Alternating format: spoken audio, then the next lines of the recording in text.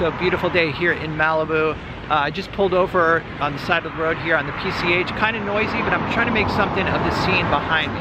I'm not sure how I'm going to compose this. It could be a challenge, but I do like the idea of having the trees in the foreground superimposed over those distant headlands. I am painting on a 16 by 20 inch panel today, and I've got my usual limited palette here of phthalo blue, ultramarine blue, alizarin crimson, burnt sienna, titanium white, and cadmium yellow medium. I also have some cadmium yellow lemon from a previous painting and some permanent red medium, also from a previous painting. Alright, I'm sketching in burnt sienna, just trying to get the big shapes in place. I feel like the placement of the trees is really important.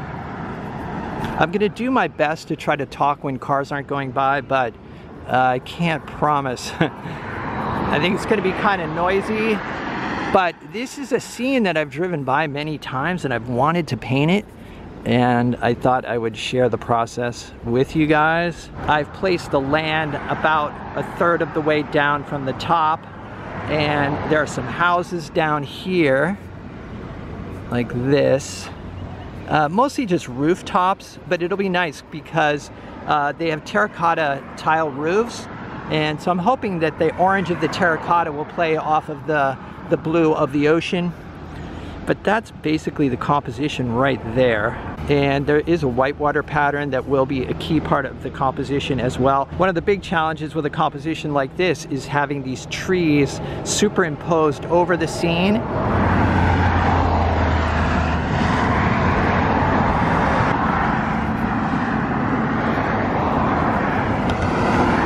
Okay, I'm starting with a dark mixture of ultramarine blue and alizarin crimson and a touch of burnt sienna.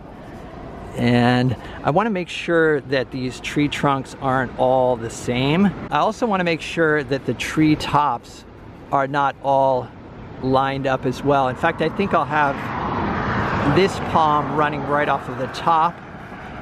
Actually, it's two palms together, but I'll have them a little bit higher. I move these palms over into the composition just because it felt a little bit unbalanced just having this whole open area here. And doing the same thing here, making sure that these trunks are sort of irregular.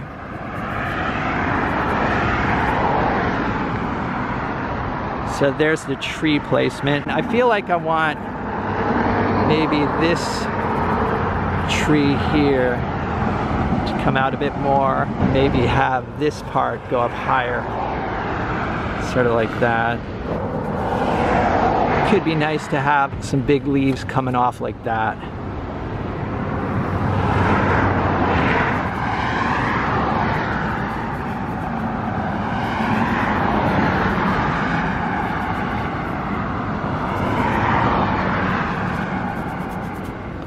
Alright, for the distant land, I've got a mixture of ultramarine and titanium white, and I'm just estimating values at this point.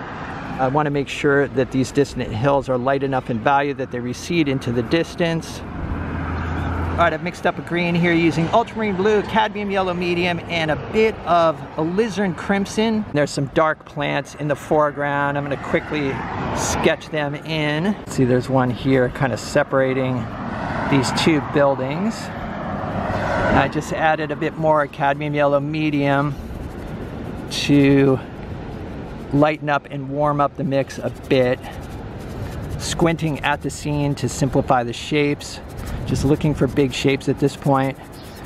Learning to see in terms of shapes is so important, and yet it's so challenging. But in order to paint a complicated scene like this, you really do have to break it down into simple shapes. This group of plants down here is a simple shape. The ocean, the whitewater, the sky, those are all simple shapes as well.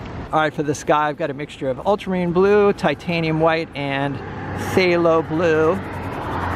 I've kind of lost the sun here. It's sort of more of an overcast now, but I am going to stick with the sunny lighting condition that I started with. And I think I can remember well enough to finish the painting. When I paint in plein air, I am using the scene as inspiration, but I'm not painting it exactly as I see it.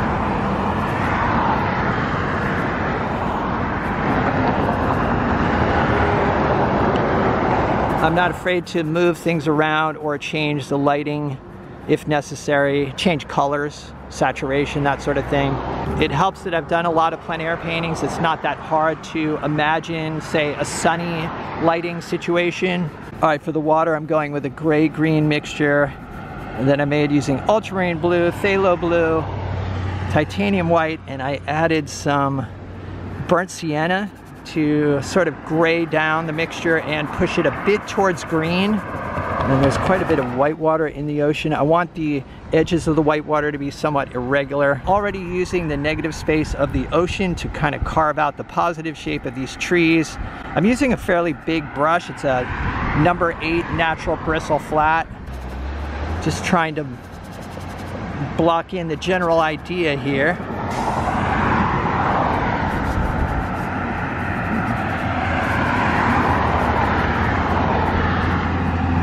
And I think I want the white water to come down at more of an angle so that there isn't any white water over in the corner. I don't like to have bright bits at the edge to draw the eye. All right, so for the white water and the distant beach, I'm using a light purple mix.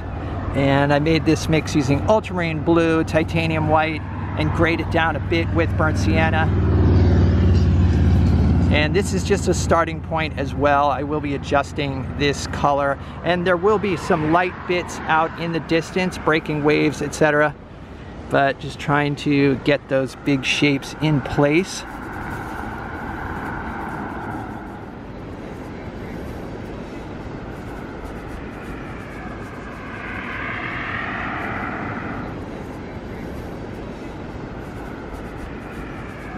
All right, so for the rooftops, I'm starting with a mixture of cadmium yellow medium, permanent red medium, titanium white, and I'm graying down the mix a little bit with some ultramarine blue. The rooftop values and colors do vary a bit, but for now, I'm just going to block them in all the same color and value. And I do plan to keep this painting pretty loose. I'm just going to suggest the details and let the viewer's imagination fill in the blanks. For the sides and the front of the houses, going with a warm gray to start out with. Again, just focusing on shapes. The buildings are light in value and there's quite a bit of reflected light, so I don't want to paint them too dark. All right, so now I've switched over to a number 6 natural bristle flat, and I'm applying thicker paint at this point, kind of defining some of the shapes, just focusing on having fun here. I have no idea whether this painting is going to work out or not. I never really do, and I don't worry about it because I feel like the exploration is really enjoyable. And there's a dark edge to this roof line right here, and a bit of a dark edge to the top as well, and the front of it slopes like that. We'll put a dark edge on this roof here too. If these doors or any windows that I put in don't work, I'll just change them. And there's a window right here, and maybe I'll add window here, something like that. And I was thinning with liquid, but at this point I'm just applying thick paint straight out of the tube as far as thickness goes, not thinning at all. During the initial scrub in, I'm scrubbing a lot and kind of searching, making sure the shapes are in place. But now that I've got the shapes where I want them, I'm applying confident, loaded strokes. I do like to have areas of thick and thin, so I'm going to try to leave some of the scrub in.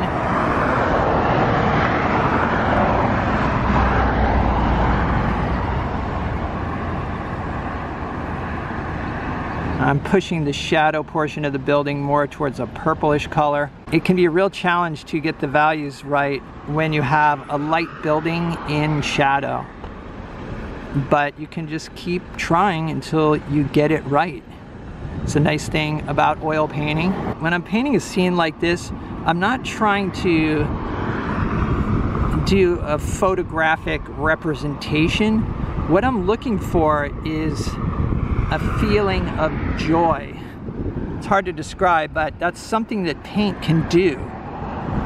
is the texture of the paint, the color, all of that contributes to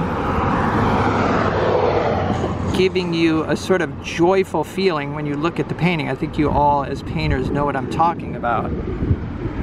And that's kind of what I'm looking for. All right, so here is what I finished up with. This painting took about 2 hours to complete. It was finished on site. The goal with this painting was just to have fun and experiment and see if I could get this composition to work. I decided to push the color and then also push the texture.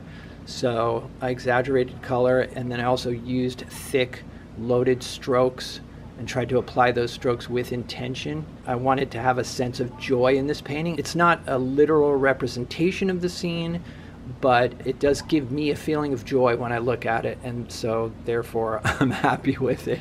All right, so I hope you guys enjoyed this video. Let me know what you think in the comments. If you'd like to see some extra videos and help support the channel, there's a Patreon link down below. It's the Patreon support that helps keep me making these videos, and it's much appreciated, so check it out. Other than that, stay creative. I'll see you guys in the next video.